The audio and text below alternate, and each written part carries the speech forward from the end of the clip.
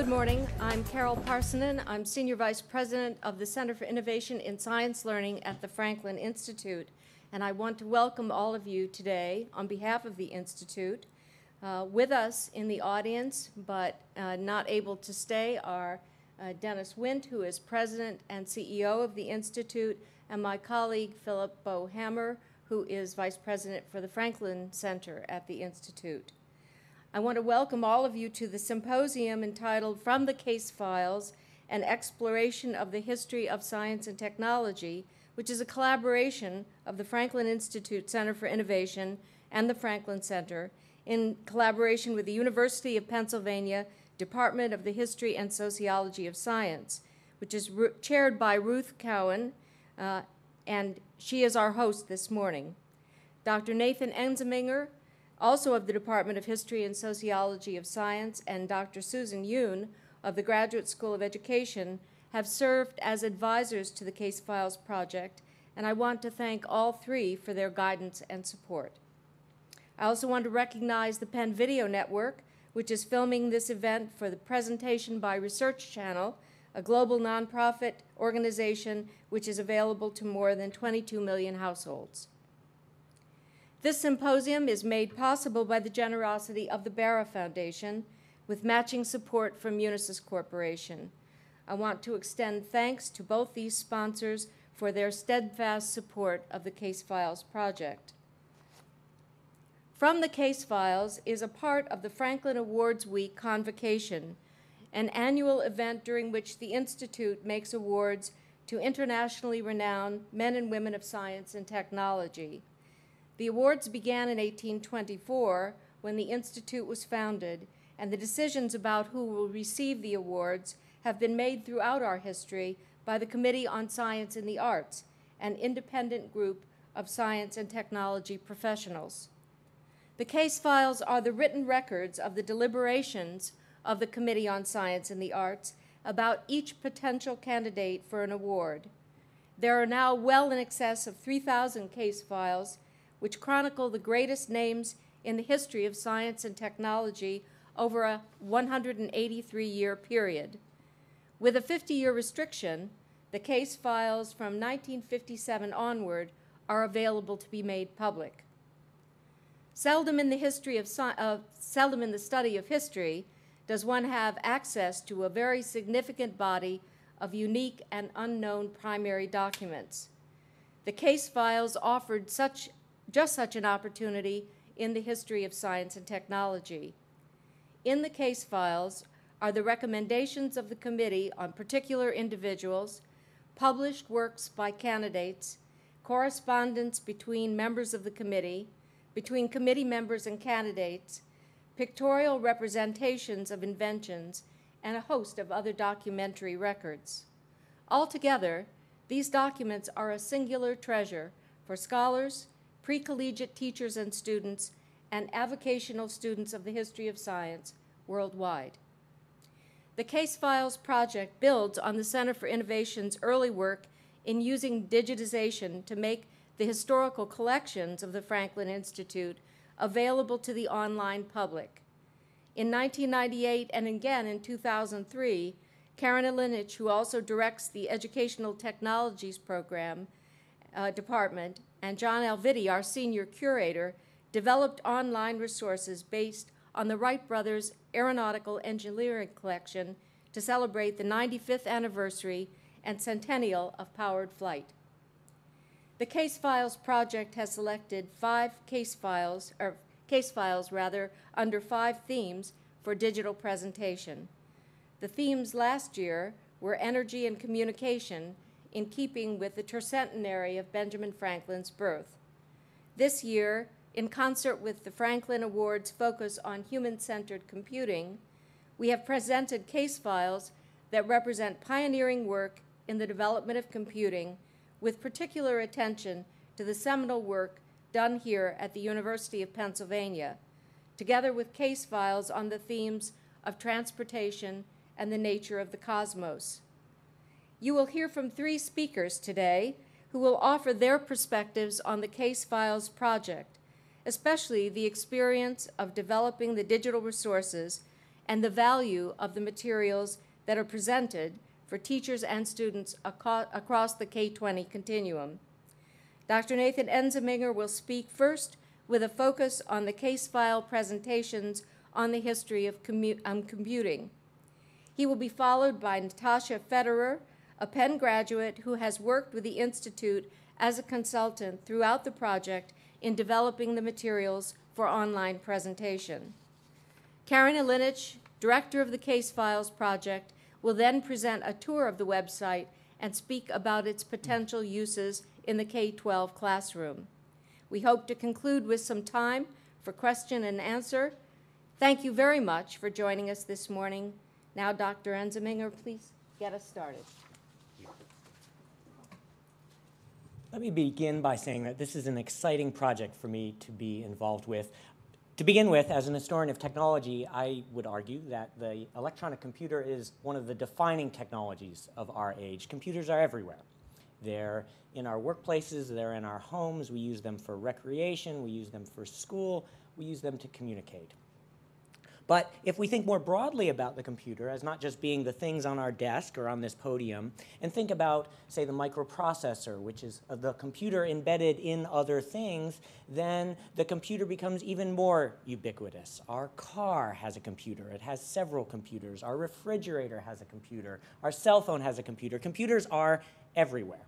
So that's one important justification for this project, and I'm grateful for the Franklin Institute having done this. But perhaps more importantly, this is a big story. And it's a story that we don't actually know a lot about. Computers are everywhere, but I'm not sure we quite understand what that means and where that comes from. There are aspects of this story that have been really well told, of course, right? We all know about Bill Gates, we all know about Steve Jobs, we know about the IBM Corporation. But as I hope you'll see today, that's just a small part of this larger story. And I think that these case studies have been selected to reveal aspects of this story that aren't yet well understood and really contribute not just to our understanding of this, but the scholarly work that's going on that develops this history. I thought that I would begin with an aspect of this story that seems very simple, and it's a basic question that I explore in my essay introducing the online exhibit, and that is, who invented the first computer, right? This is a question we're used to asking about new technologies. It's the most common question I get asked as an historian of technology and computing.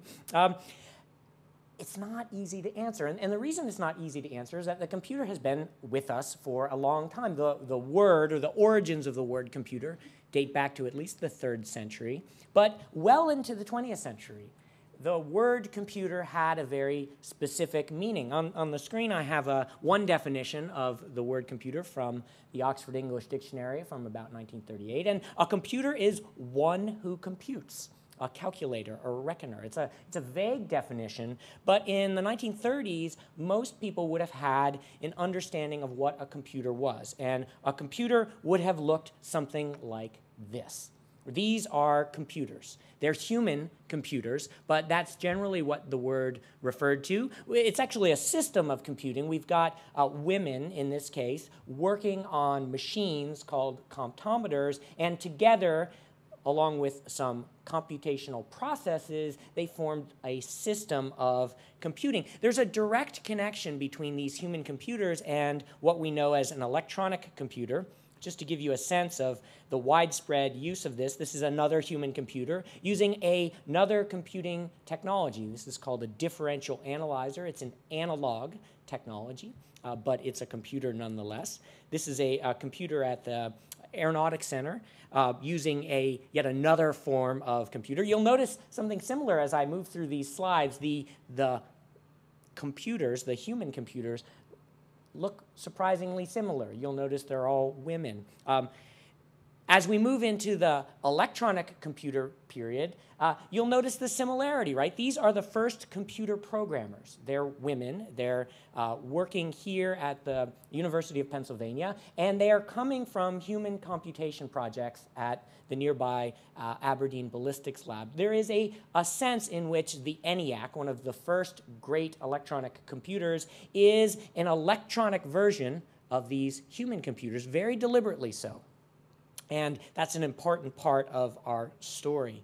And the human computing aspect of this ties the electronic computer, or the story of the electronic computer, with some of the great events of the 19th and 20th century, right? We all know we're living in an information age. It's not always clear what that means, but we know that it means communications technologies, transportation, and computing. And that story begins in the 19th century. You get the emergence of new kinds of governments, new kinds of militaries, new kinds of markets, national and international markets that create a demand for new information technologies. And if we had time, we'd talk about all these wonderful 19th century technologies, some of which are computational in the sense that they involve numbers. This is a comptometer from the 1880s.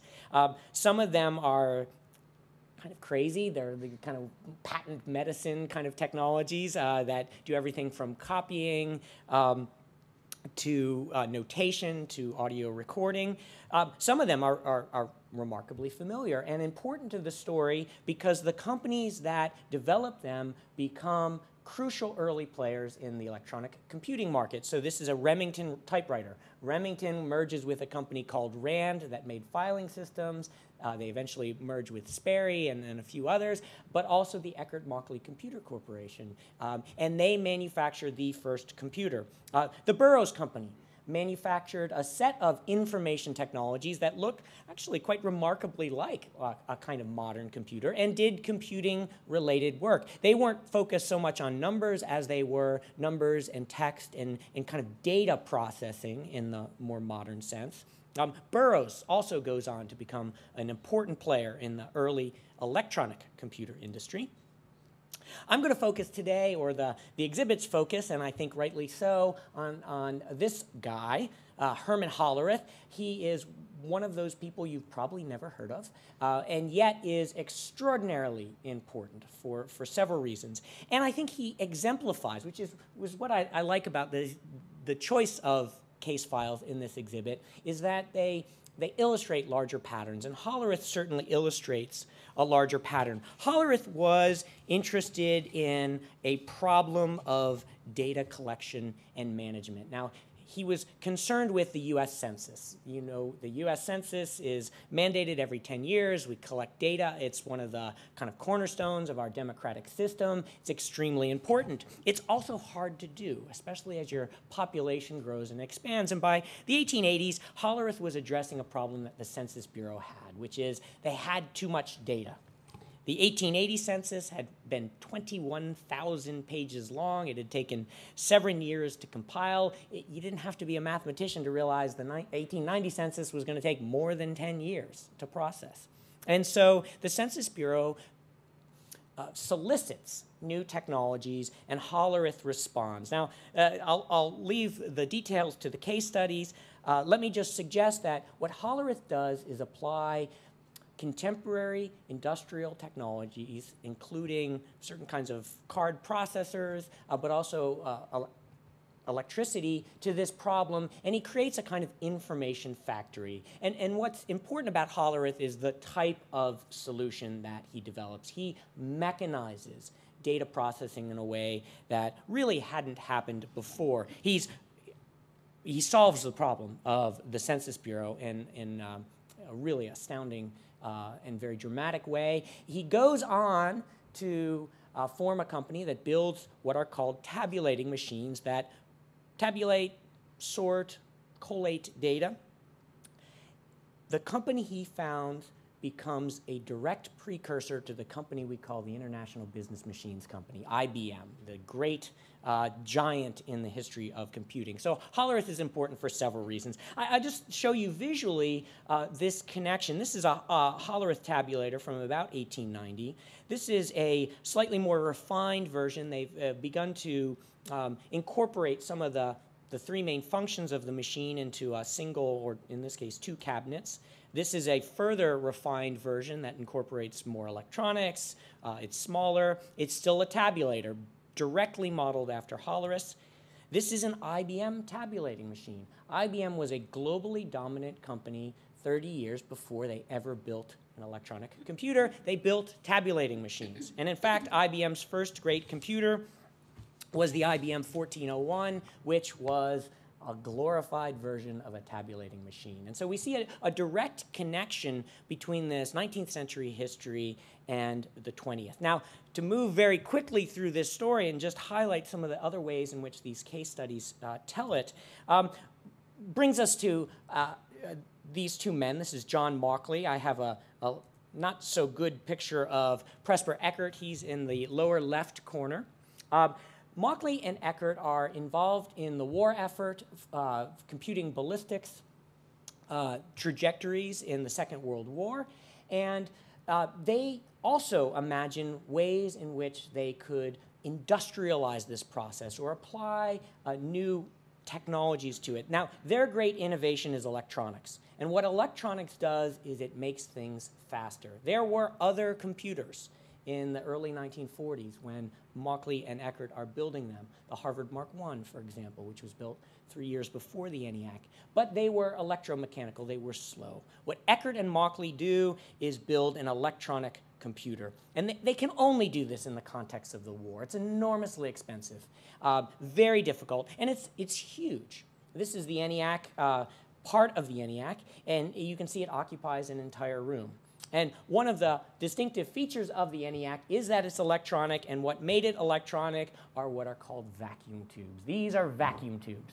And vacuum tubes are about the size of a light bulb. They generate about the same amount of heat as a light bulb, and they draw a lot of power. And the ENIAC had almost 19,000 of them. And as you can imagine, they broke frequently.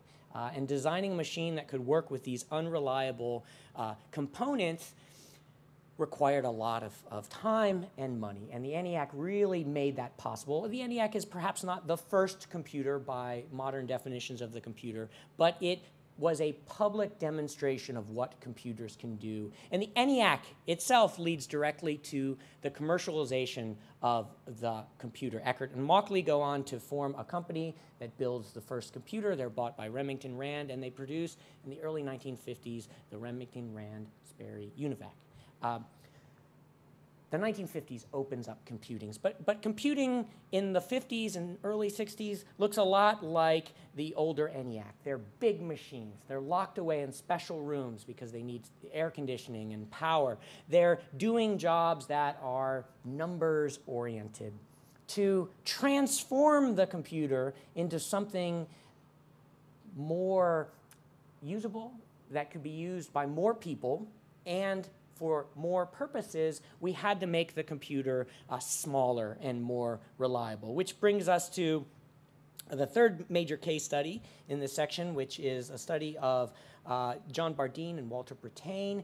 They won in 1956 the Nobel Prize with William Shockley for the invention of the point contact transistor. It's not a remarkable looking technology as it existed at Bell Labs when they invented it.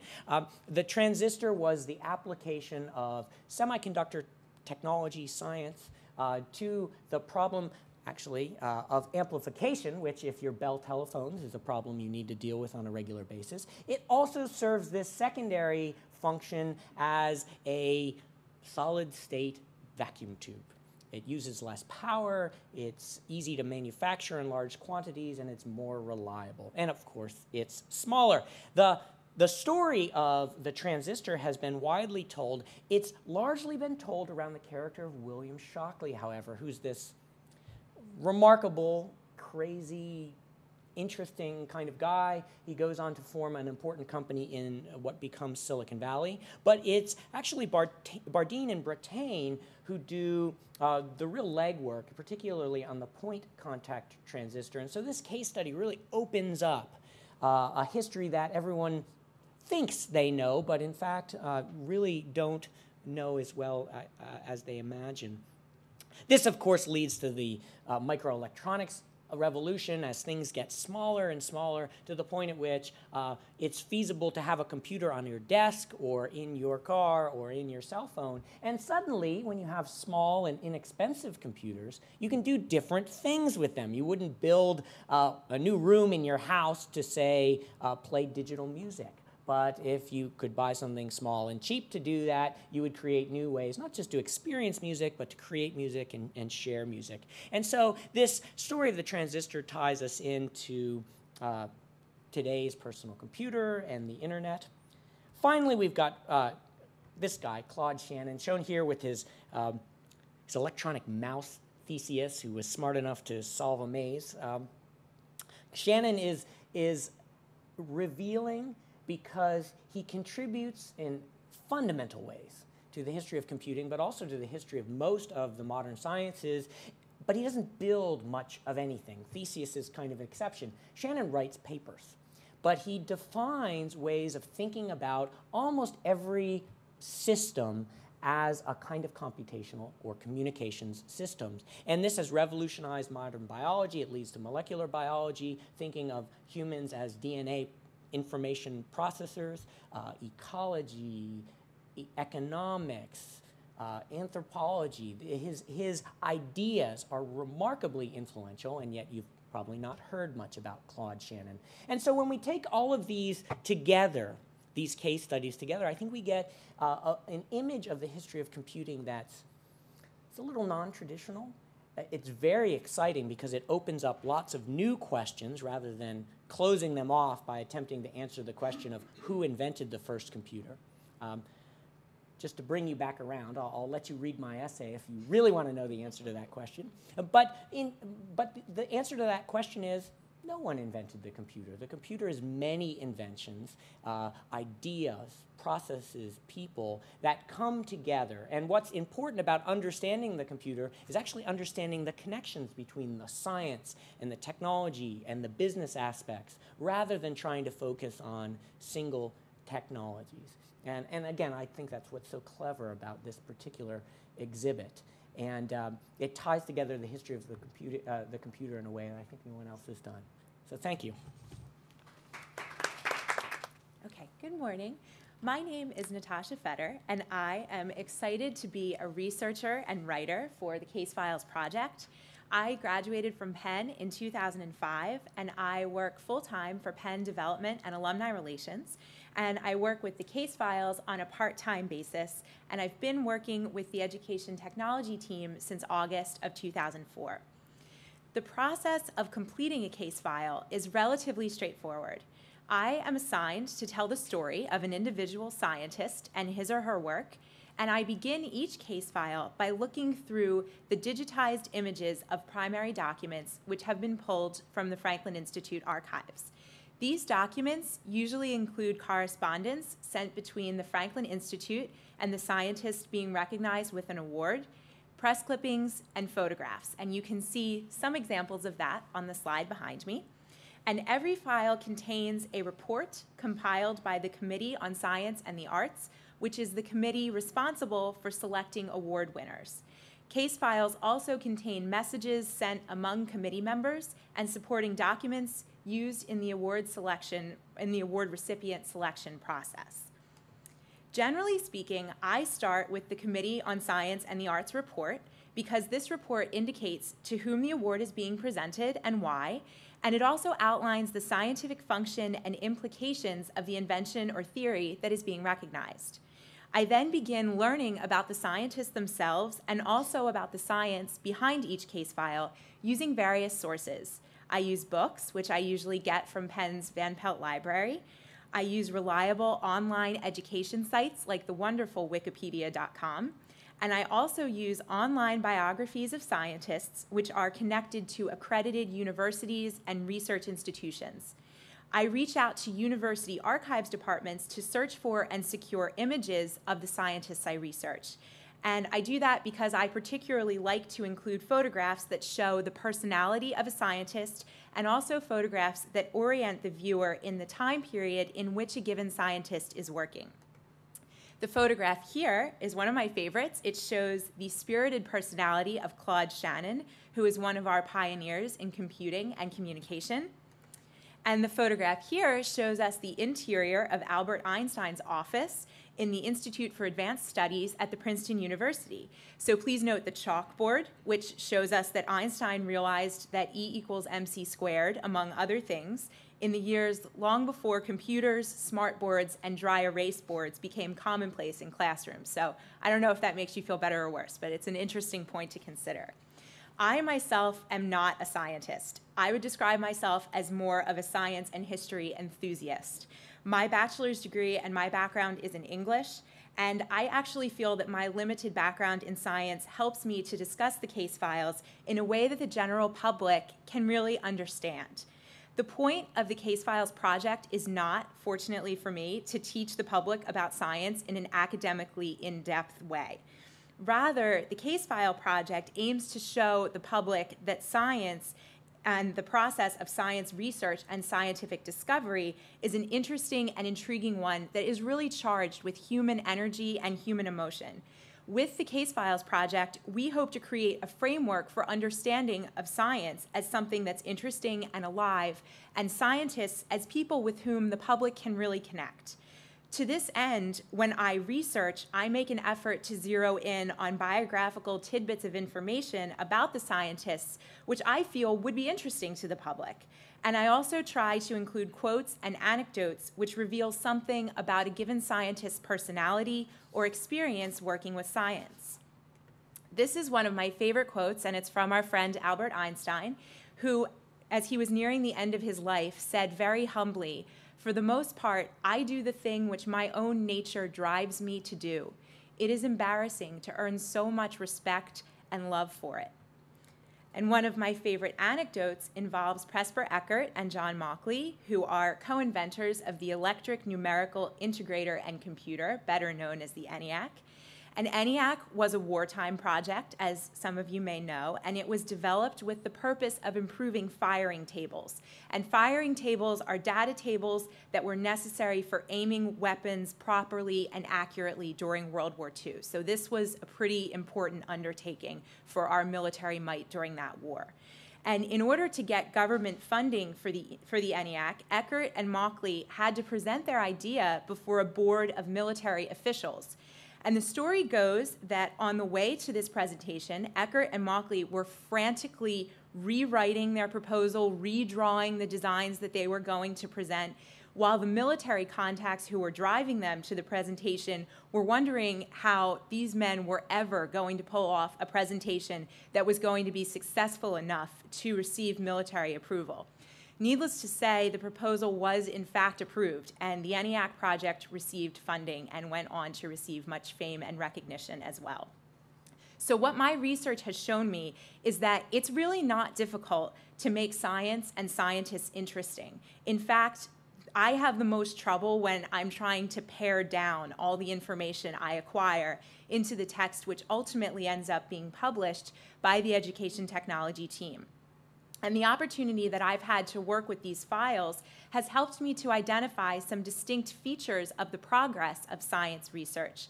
And there are several points which I see as being particularly well illustrated by the case files.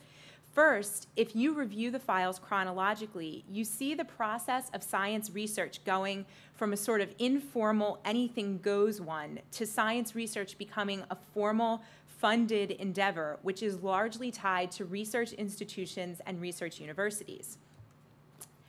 So this is a photograph of William Burroughs, who invented the first adding machine in the 1800s, along with a photo of his invention, which was called the registering accountant. Burroughs completed a large portion of his work on a few feet of bench space, which he rented from a brick workshop. Years later, as I mentioned in the ENIAC anecdote, the proposal for the first computer, or well, maybe arguably not the first computer, received funding and was built right over there in the engineering school on Penn's campus. We see most of our scientists of the 20th century and later connected to research universities and laboratories. Albert Einstein worked at the Princeton University. John Bardeen and Walter Brittain developed the transistor in Bell Research Laboratories, and Claude Shannon was a faculty member at MIT, as well as a pioneering force in communication theory. Usually, these scientists are supported by research grants, and they're given access to state-of-the-art research facilities. So they've come a long way from Burroughs' workbench in the brick factory. A second thing you will notice as you progress through the files is an increase in publishing and sharing of science research. In Claude Shannon's case file, we have a nice quote from the Committee on Science and the Arts report that tells us that Shannon was able to synthesize and build on existing research when generating his mathematical theory of communication. And our quote tells us, Dr. Shannon has recognized that complete communication processes can be studied by statistical methods. In many cases, there is considerable background in the literature regarding the properties of the models he has selected. He has organized this material into a comprehensive theory. And by all accounts, Shannon himself made an effort to credit his colleagues for their contributions to communication theory. Moving back a few years to the Bardeen and Brittain case file, we see a different twist on the concept of publishing. With this case file, we have a controversy over who is actually responsible for developing the transistor, which was an invention critical to the success of communication and computing technology. Shortly after Bardeen and Brittain published the version of the transistor they developed, their colleague William Mauchly published his version of the transistor, which some accounts tell us that he developed secretly and somewhat shadily in his basement while other people were working on the transistor in the public space of the Bell Research Labs. And several accounts also indicate to us that Mauchly was not too amused over the fact that he was not the first to publish his theory. So these case files show us that publishing was, in the case of Bardeen and Brittain, a competitive process, and in the case of Shannon, a collaborative one. So these case files show us kind of both ends of the spectrum with respect to publishing. You will also find that the case files show the development of scientific theory and a deepening interest in the farther-reaching implications of scientific discovery.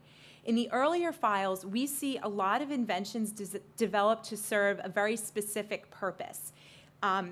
Burroughs' adding machine, which we talked about earlier, was built specifically to improve the accuracy of accounting. Hence, it was called the registering accountant. In the later case files, scientific theories are developed to extend beyond one physical invention and to help pave the way for future developments in science. Einstein used his theories of relativity and quantum physics to make predictions about the nature of our cosmos. And Shannon's mathematical theory of communication showed that all elements of a communication system could be represented using statistics and could therefore be related to one another in a precise way. So that enabled communication and computing technology to become more accurate overall.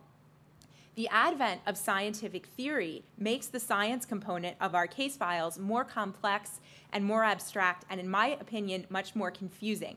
But for me, it was nice to see that even the members of the Committee on Science and the Arts sometimes had some trouble grasping the science.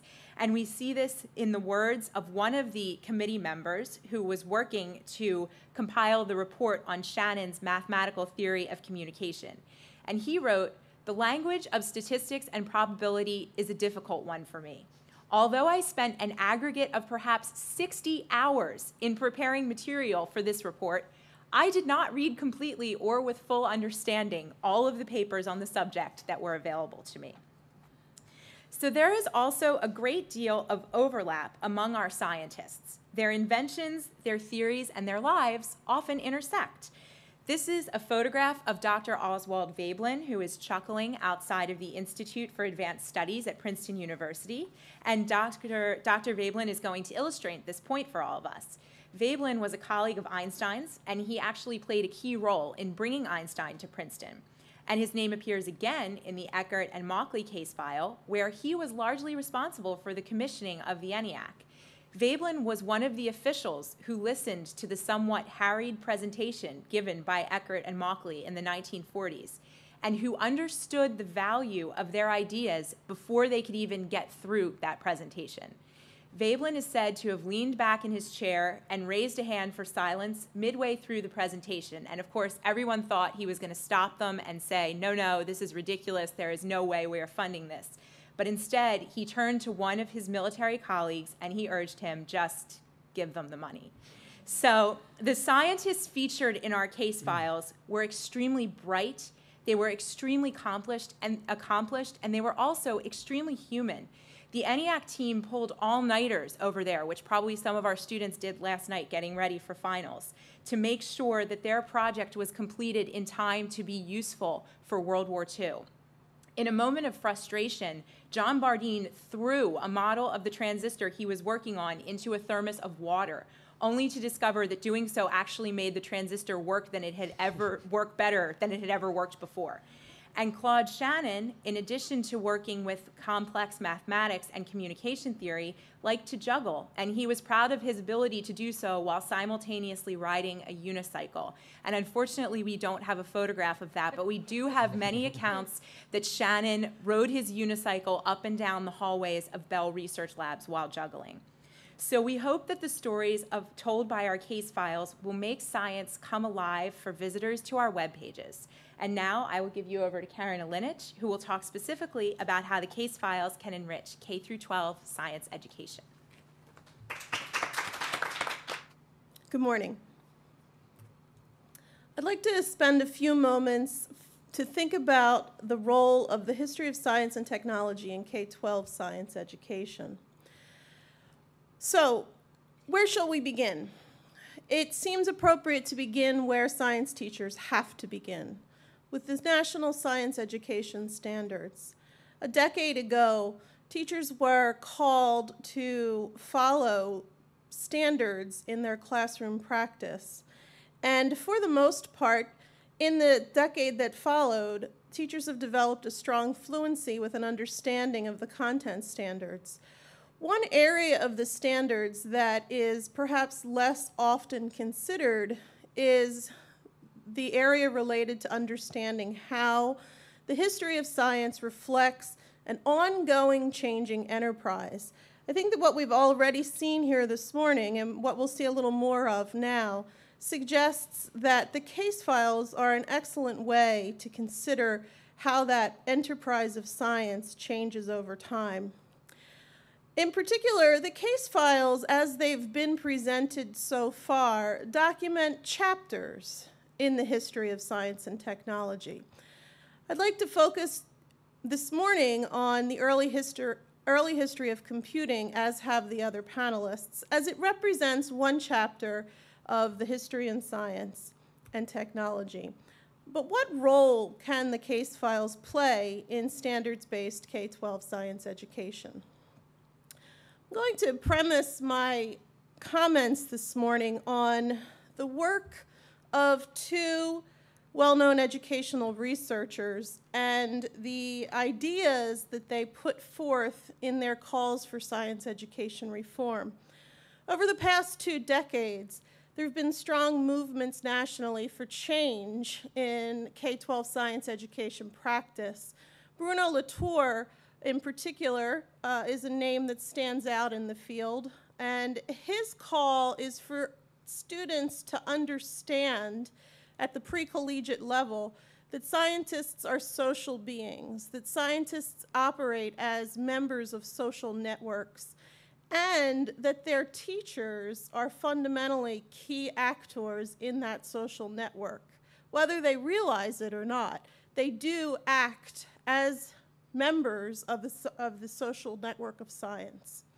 Another theorist whose work I think applies perfectly here is Richard Dushel, and his theories suggest that science is actually a process of replacing old ideas with new ideas, and that an understanding of how science works is actually very much similar to the same way that people fundamentally learn anything. As we encounter new ideas, we make sense of them and make decisions about how we should replace our existing knowledge. The process of learning and the growth of knowledge in the field of science involve mechanisms in which these new ideas then go on to replace old ideas, and subsequently others build on that. I think that's a theme we've seen reflected here this morning as we look at the growth from Hollerith to ENIAC. We can see how the work of Eckert and Mauchly builds on the work of those who've gone before them. So what that leaves us with some key ideas to think about as we look at the case files. If science education is going to consider a consideration of the history and nature of science, we need to think about things like social networks, conceptual change model. Certainly, Duschel is not the only theorist who's worked with the conceptual change model in education, but certainly he's a key player. The importance of theories. An understanding of how theories are developed and how they grow and how they change is important for science learning. Communication and collaboration gets back to Latour's ideas of social networks and how a scientist rarely works alone, that the exceptional scientist works alone. By far, it's a process of communication and collaboration. And also a little bit of creativity in the mix, which is sort of the X factor, which is a little harder to define. So let's take a look at the case file for Eckert and Mauchly in its presentation online and look at some of the ideas we see documented in that case file and how they intersect with theory. As we think about Eckert and Mauchly's work, as we've heard, they worked with research laboratories here at the University of Pennsylvania. They built on work happening at Bell Research Labs. And it was a convergence, the idea of how many different ideas come together to form new theories in science is well documented in the Eckert and Mauchly case. The idea that Mauchly in particular was known for his tendency to develop ideas through conversation. He was very much a conversational thinker. And that's a very common idea as we look at how scientists do their work, the exchange of ideas through conferences, through symposium. We also see that Dr. Oswald Veblen, as Natasha mentioned earlier, was a key player who participated in the network of science at the time, at the network of technology at the time, where we have a way to connect Eckert and Mauchly over to Dr. Einstein at Princeton. In the Einstein case file, which exists within our History of the Nature of the Cosmos case file chapter, we see Oswald Veblen appearing there as a link. If we think about how social networks and social network research exists, we know that there are strong connectors who exist within the networks. Veblen clearly is one of them. And on top of that, Veblen had a connection with the Franklin Institute. So here we have all of these different entities working in convergence with one another to produce new ideas and build the technology forward. Back to Eckert and Mauchly, we see also connections to industry. As mentioned earlier, Bell Research Laboratories was involved in the development of these ideas at the same time, and Eckert and Mauchly paid attention to that. Duschel talks a lot about the importance of theories for learning science, for developing our understanding of what it means to be a scientist. We know that in science there are kind of three levels of theory. There are core theories that exist within a discipline. And then there are soft theories, which are the theories that are sort of in transit. They're new ideas that are being tested and explored. And then there's an outer rim, which are called the fringe theories. And fringe theories are sometimes so fringe that they go away.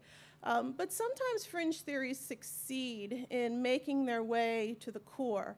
And perhaps the idea of an electronic computer at the time might have been considered a fringe theory. It certainly would be one that would be worth considering that way.